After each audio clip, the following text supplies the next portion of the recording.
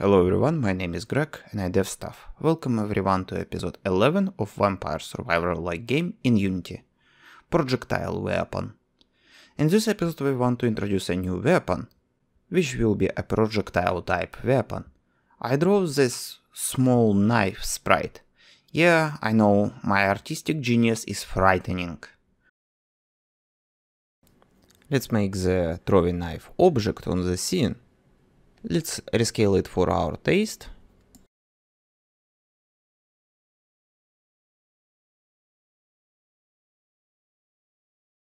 Let's create a new empty object for weapon throwing knife on the player, which will have all the definitions for the throwing knife weapon.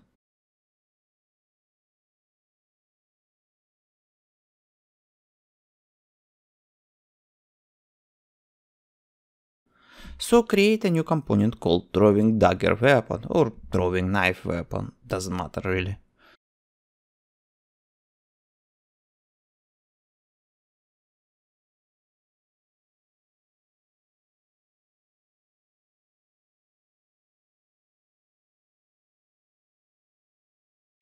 Inside we need to define the amount of time between each knife is thrown. Create a new serialized field called time to attack and timer.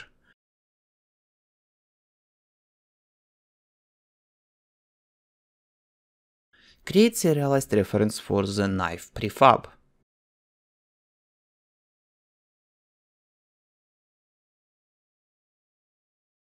Let's assign value in Unity.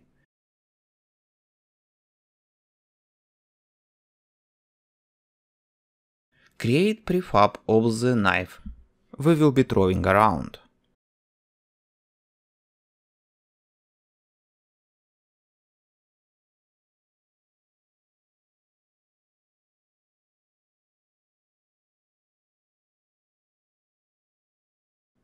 Open the script and let's make our character throw a knife. In the update, check if the timer is less than the timer to attack.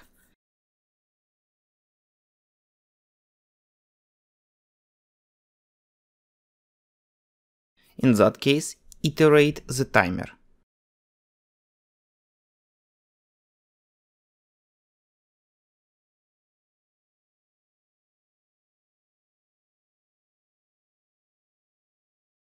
Otherwise, it means we need to spawn the knife which we threw.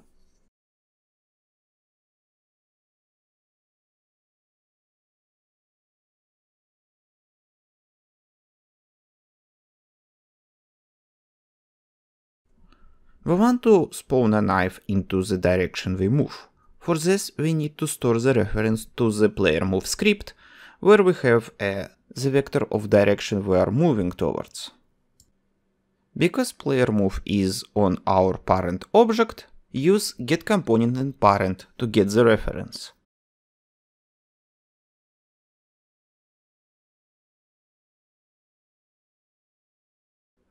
Good. Now let's instantiate the prefab knife.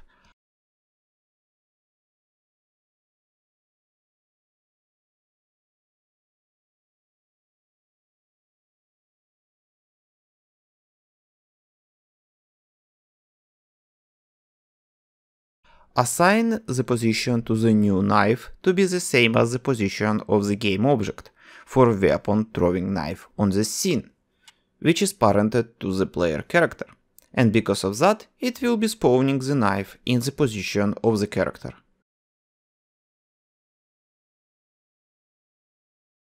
Make sure that weapon throwing knife position is 000. Let's test this.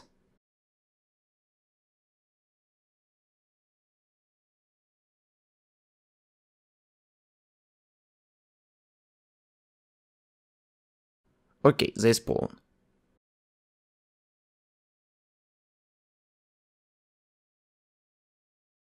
This episode is brought to you by generous support of people on Patreon and members on YouTube. If you want to join them, link to my Patreon in the description and join button available right now on YouTube.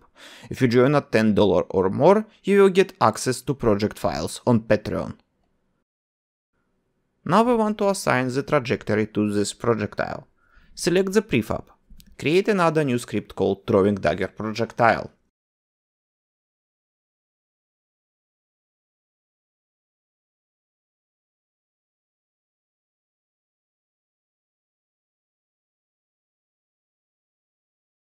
Inside, create a new variable called direction and serialized variable speed.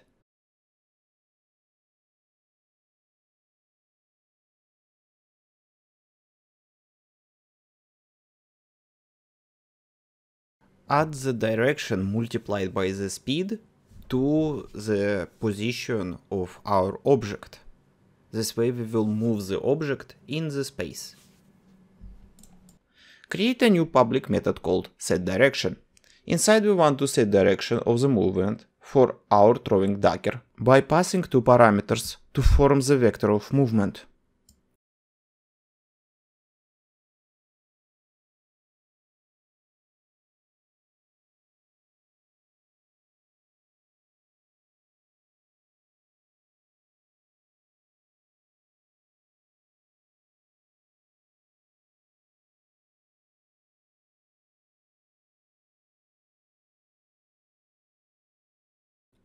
Then we want to rotate the object if the horizontal movement is to the left rather than to the right.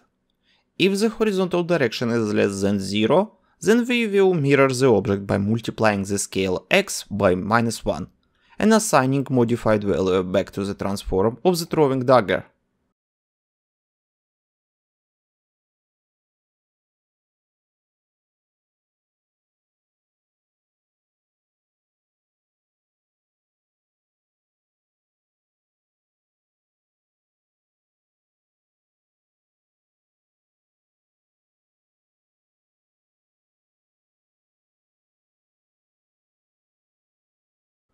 Now we need to call this setDirection when we instantiate the dagger.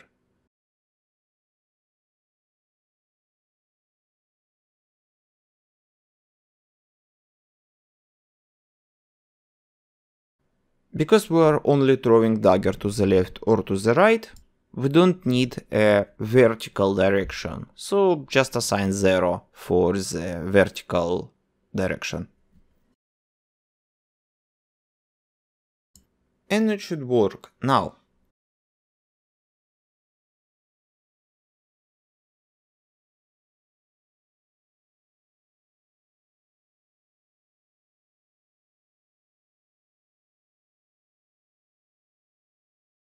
Okay, we need to set the speed on the prefab.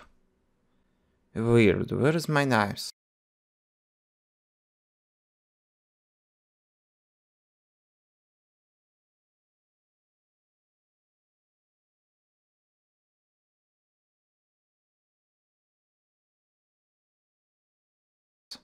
Oh, I forgot to multiply the direction and speed by time delta time. This is done because the time between frames is not consistent, so we need to multiply the movement of the object by this value to synchronize the movement of the object to the frame rate.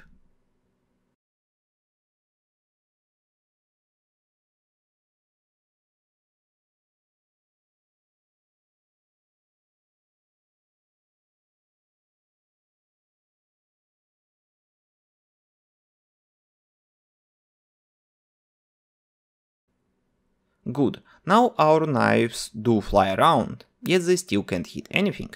To make our knives be able to detect that they hit something, we will use overlap circle all. This cast will create a circle to detect an overlap with all the objects with colliders. It returns the array of all objects it overlapped with.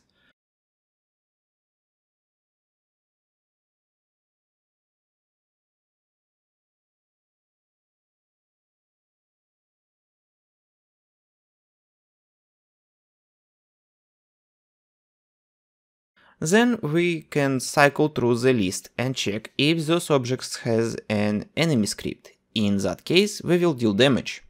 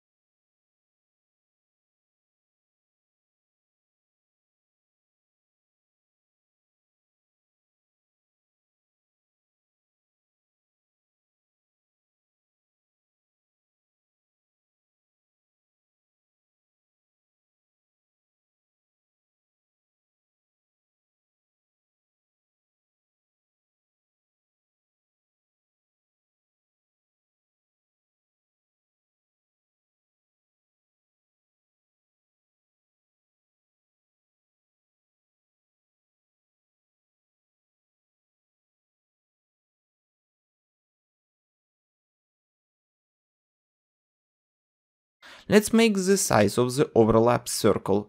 I think 0.7 will be good. If you want to change the area our projectile is covering while flying around, change this number. It can be bigger for bigger projectiles, it can be smaller for smaller projectiles. It depends what you want to achieve with that specific projectile. And if we detect the enemy, we want to destroy the knife. We will make a bool variable, which will become true if we detect the enemy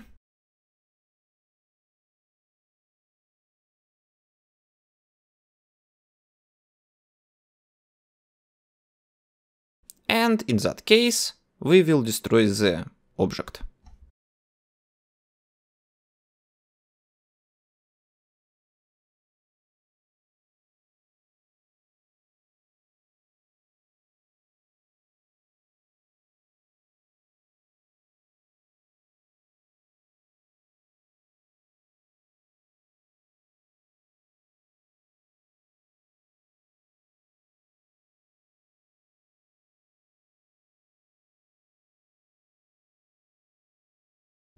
Good. As you can see, I can hit the enemy with my throwing knife.